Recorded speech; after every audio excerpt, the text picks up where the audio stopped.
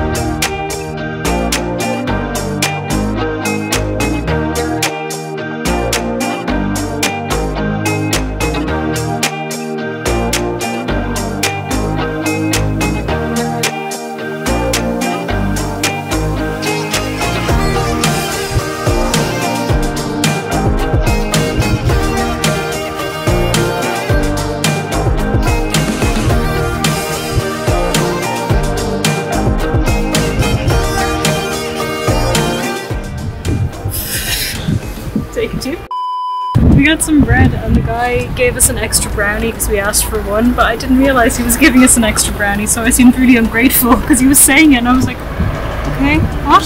What's happening? But this guy has like the best bread. It's lovely. We also got some olive oil, which is hopefully good. I'll show you it later, not now. And some extra stuff, some jewellery as well.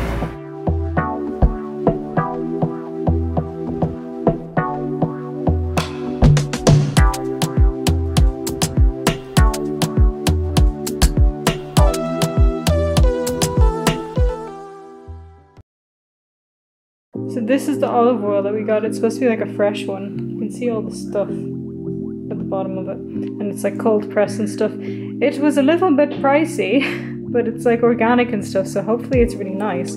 I've never bought nice olive oil before. So we'll see if it tastes any different than the one from Tesco. Betty! Go away! What? Okay. Here's the first pair that I got. I think they're really interesting. This is the second pair I got. They're really nice as well. They're both only a $5 or $2, which is pretty cool.